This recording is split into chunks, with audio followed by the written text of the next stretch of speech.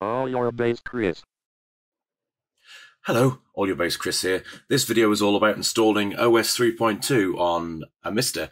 There are loads of different ways to do it. I've come up with a way I think is pretty nifty because it's a good way of reinstalling without having to do lots of disk swapping. But we'll crack on straight away. So I'm going to move over from my big floating head to my Windows desktop. We'll get rid of OBS. And as you can see, we've got Windows everywhere.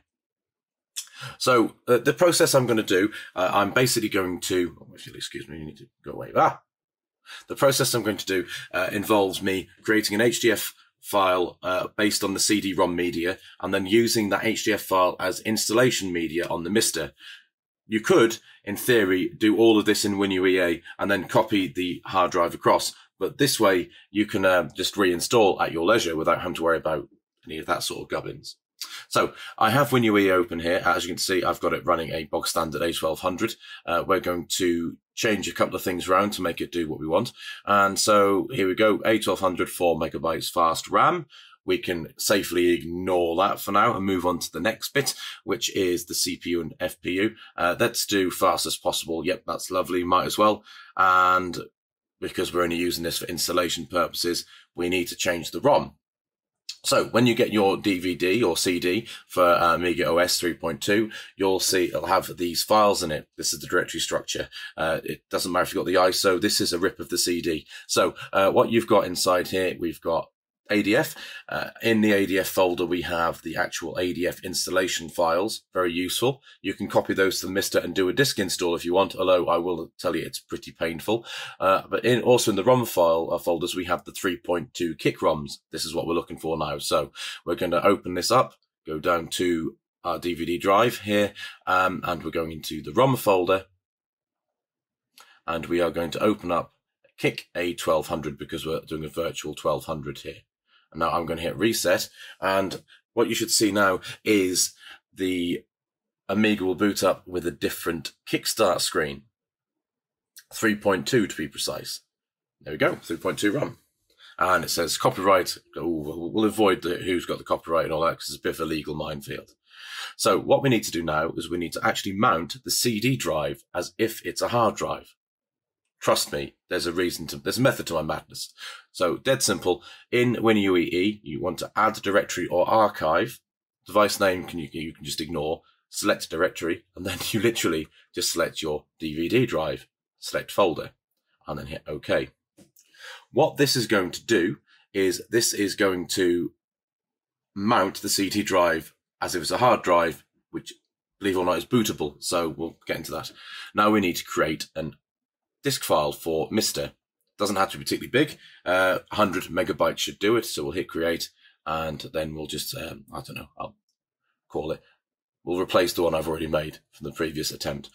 So this is now called 3.2 install. I'm going to hit OK. Now, if I hit reset, this should boot up using the CD image as the installation medium, and we call it the Amiga pre-install environment. It's pretty clever, actually. Welcome to the Amiga pre-installation environment. Excellent. Okay. We've got RAM disk. This is the CD drive with the installation media on. And here we have a blank, ready to be formatted disk image. So we'll format that. Now, this has to have a particular name for it to work. And it has to be named the same as the CD. So in this case, the CD was called Amiga OS 3.2 CD. Okay. And we'll leave it long file names, and we'll hit quick format. Yes, format everything. Okay, open up here, open this up. We want to show all files, and then we want to select contents, and then we want to just drag it into here. This process shouldn't take particularly long, but it'll take a little while. And so I'm going to come back once it's finished the copying.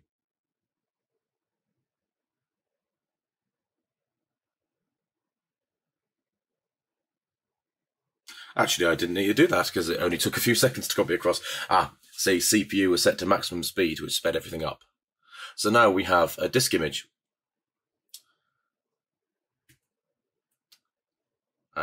showing 73% full, 26.7 megabytes free. So 73 point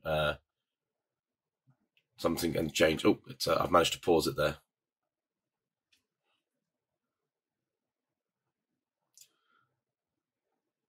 .3 megabytes in use.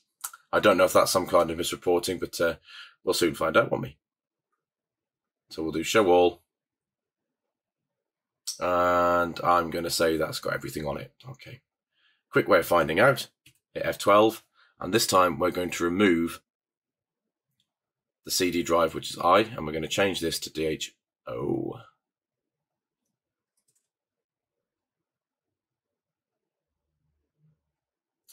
And then if we hit reset, what should happen now is it should boot up again as the pre-installation environment, but this time it's booting off the HDF file we've just created. And there we go. I'm going to make sure the name's correct. If I hit install, start here, yep, that seems happy. Okay. You'd get an error message saying that it had the incorrect name otherwise. Right. We're pretty much done with WinUEA now, if you like. What you could do now is you could install this to a image file in WinUEE and then copy that file across to your MiSTer and boot from it. But we're going to do things a slightly more, perhaps obfuscated way, but we're going to do the installation on the MiSTer. Now, do you remember where I saved that hard file? I do, luckily. 3.2 install. So here's my MiSTer itself, connected via WinSCP. And so we're going to drag that hard drive file across it there. Now, I have a blank hard drive file ready to go to receive the installation. It's 1 gigabyte. I'm going to spare you the process of creating and copying this across because it's the same process I did to make the 100 megabyte file earlier in the video. So we have an OS 3.2. One thing we do need to copy across the MiSTer though as well is we need to go back to our drive, which I've unmounted somehow. But luckily I've already extracted everything. We need to go back into our ROMs folder and we need that Kick A1200 ROM. That needs to be copied across the MiSTer as well, because you're going to need that on the MiSTer to be the kickstart to get everything rolling. Okay, why don't we, just for fun, move across to the MiSTer now? So here we are in my MiSTer. I'm going to press the button and we are going to use our KVM to change over to it. Excellent.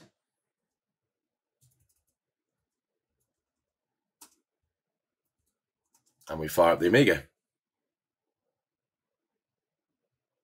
Now my Amiga is set for a bog standard A500 with scan lines, so we're going to have to change this around ever so slightly. It's audio and video. Let's get rid of those scan lines. There we go. Because that looks horrible otherwise. Nice and quick, dead simple this. What we need to do is go into System.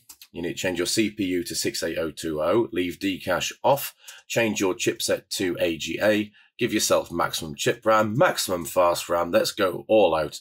And now we need to change the ROM to the Kickstart A1200 that I copied across a minute ago.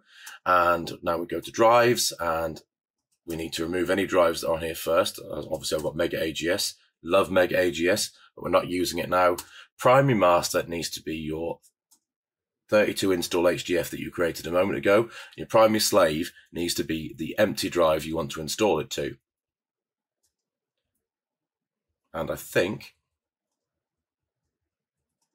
that should be ready to go. If I now hit reset, this should now boot into the pre-installation environment, but this time it's on the MiSTer. Hello, please excuse the jump cut and sudden change in camera angles. My main camera just died on me, so I thought I'd finish off using my good old-fashioned mobile phone. So, yeah, anyway, where was I? Yes, we've now booted into the pre-environment install malarkey on the MiSTer. So, first of all, we have system here. This is a completely empty hard drive image. And then we have the Amiga OS 3.2 CD install. Double-click into the install directory. Double-click start here. And then we need to open the install 3.2 disk icon, which has just appeared on the desktop here. Going to install, and we're going to install English British, because why not? Proceed. I'm going to install 3.2. Of course I am. I'm going to say I'm an intermediate user. Install for real. Yeah, why not? And I want to install in system. Oh, no, I don't. I do, but not that one. Pressed the wrong button. In the system. DH1. Proceed. Proceed. Yes. Install everything. Yes, I want the lot. And now it's just a case of waiting for the installer to fire through. You'll see how quick this is because it's actually just installing from hard drive to hard drive rather than all the floppies this time.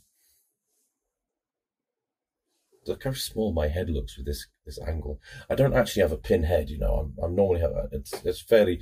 If anything, I have a slightly bigger head than normal.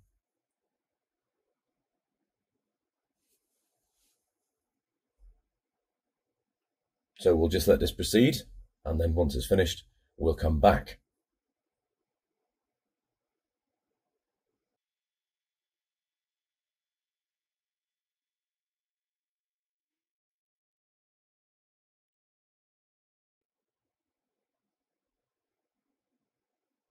And we're done. Now, obviously, I could have done this with the floppy disk method, putting the ADFs into a folder, but I didn't live through the age of loading games from tape to then spend my life in 2021 swapping virtual floppies. Right, so installation of release 3.2 is now complete. All we're going to do now is we're going to, well, this is a bit naughty, but I'm going to do it anyway. I'm going to unmount all of the images while it's still running. And then we need to change the primary master to OS 3.2, which is the drive that was DH1 a moment ago, but now is not. And then if I hit reset, we should boot into a nice shiny OS 3.2.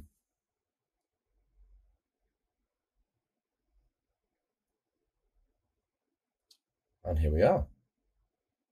You can tell it's 3.2 because it even says as much on here. And we've got the nice icons, and it's very low res at the moment, but we can soon fix that. You'll be pleased to hear that my RTG floppy works with this, including the shared drives, RTG mode, and it does work, and it works okay. So that's fantastic news, and got loads of things to play with. So that's one way of installing it.